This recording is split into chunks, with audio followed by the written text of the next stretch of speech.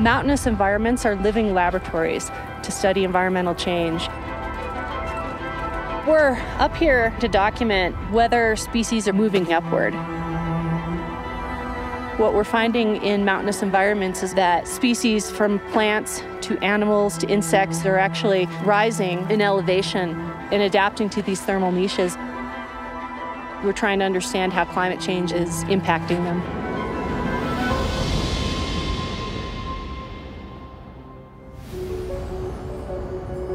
I'm leading a biology team to perform a comprehensive biodiversity survey of the Khumbu Valley. What we're doing up here is trying to understand what species are living up in these extreme environments. By having our researchers go up higher to survey for things like plants, rodents, and insects, comparing it to historical data from previous expeditions can give us a lot of information about whether we can actually define how quickly these species are already moving upwards. The two types of surveys we'll be doing are water filtration, collecting water samples, doing things like turning over rocks, looking underneath and seeing what's there.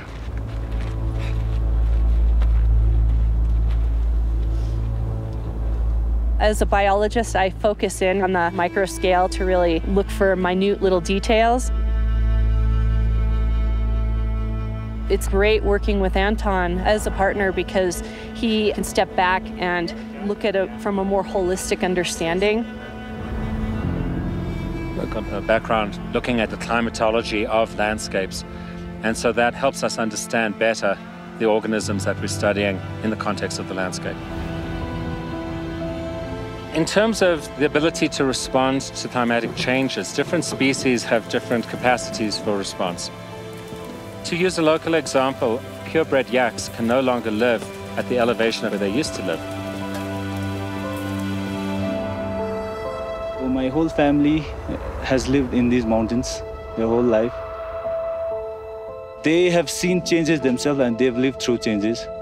Before we could see yaks down to Namche, but now they are no longer able to tolerate the warming climate here, so they have to move about. These small, minute observations are actually very much important for any sort of scientific-based understanding. When we come up here to do our visual encounter surveys, we'll pick a piece of habitat that looks really good for species. The soil will be well developed, there'll be plants. We'll turn over rocks.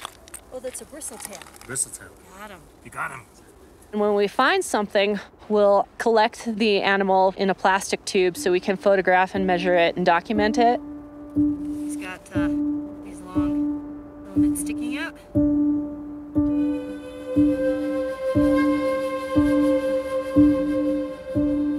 The slope is incredibly unstable, rocks constantly in motion, and there are pebbles and rocks covering the surface, but when you remove them, look underneath, we're finding that basically soils are developed.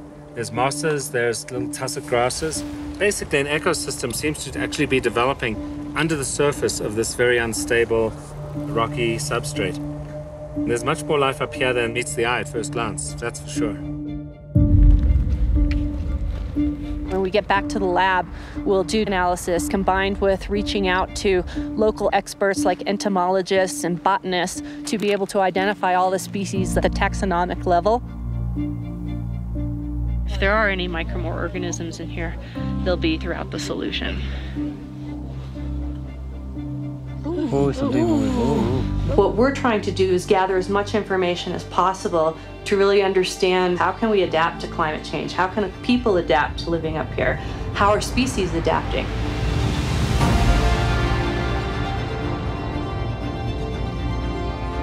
This climate change study doesn't end here.